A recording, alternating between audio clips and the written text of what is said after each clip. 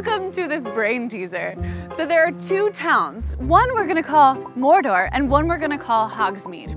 We want to build a pier on the shore between the two towns, but the stingy city council wants to use as little material as possible. So how do we minimize the path from Mordor to the pier and on to Hogsmeade? So it's gonna be like somewhere along here, and you want the shortest path that goes from Hogsmeade to the pier to Mordor. Where does Hang on. Okay, so the shortest total path. Shortest total path. So you're trying to minimize the complete distance. Exactly.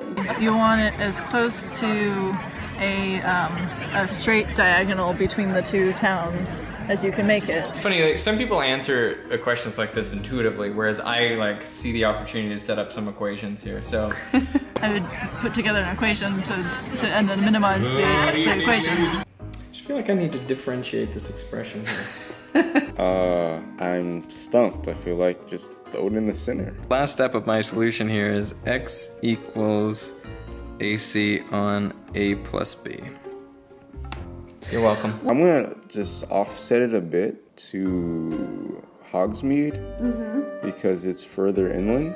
You actually got like a really nice solution here. I didn't know that I had the solution. There's actually a pretty simple solution to this problem that involves a bit of geometry, but not much more than that. I wonder if there's like a really nice, like beautiful, elegant solution. I feel like triangles could be involved here. Imagine I took mortar and reflected it across the shoreline. I'm gonna fold the paper over at the shoreline and mark it so it goes through the paper, so that this distance from Mordor to the shoreline and then this distance from the shoreline to reflected Mordor are the same distance. Now, if we want to find the minimum distance between Hogsmeade and reflected Mordor, well, that's easy. The shortest path between 2 points is a straight line. And now we have a potential location for a pier. But will this location minimize the distance from Hogsmeade to the pier to Mordor? Well, we can show that the straight line distance is actually the same distance, because this side of the triangle is shared and these two distances are the same. Therefore, by similar triangles, this distance must be the same as this one. So this location is looking promising. And now we can say that by any other location of the pier, like over here, that would make the Hogsmeade reflected Mordor distance longer. And we can show again that it's the same distance as Hogsmeade pier Mordor, which means that any other location of the pier would make the path longer. Therefore, this must be it. This is the location of the pier. So that is it. That's the solution to our problem. This is where our pier goes. I love this problem because it's so elegant. All you need is a little bit of geometry. Now you could solve it using more advanced geometry or even calculus by writing the two distances as a function of each other and minimizing that.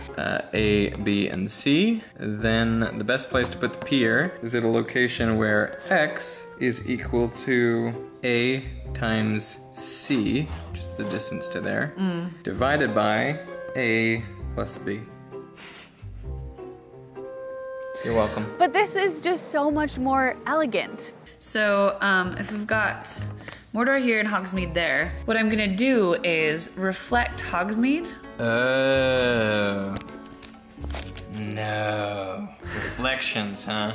Should have expected this from a girl who did a video about mirrors. It's also solving a problem with a different problem. We were looking for one distance at the beginning, but we found a different distance that happened to be the same distance, and by similar triangles and using these really simple arguments, we solved the first problem. How do you like them apples? This is getting weird. But seriously, math is an essential tool for physics. Algebra brought us constants, and geometry brought us a way to draw our world with numbers, and calculus is the only branch of math that has ever changed the way that I think. But that's enough mental meandering. Thank you for watching this video. I hope you enjoyed it and you subscribe for more brain teasers and for more physics. And if you have any interesting math or physics or science brain teasers, leave them in the comments, and happy physicsing. Shoreline. So you solved it. I solved the problem. Dude, that's awesome. I can't believe this actually worked. To be honest though, I had Diana's assistance when I was doing some differentiation, because the chain rule is a long time in my past, but it came back to me tonight, so. I may not be able to resist putting that in the video. That is okay. This was a team effort. I mean, can I use props for this easier way? Yeah, props. Okay, yeah. Sure. So like I would take a string Yeah. and I would put a pin here, put the string there, and then I'd like wrap the string around this so that I could pull on this side. I would anchor the string at different points on here and see where I get the most coming out that side. If I could use props, I would do it like that.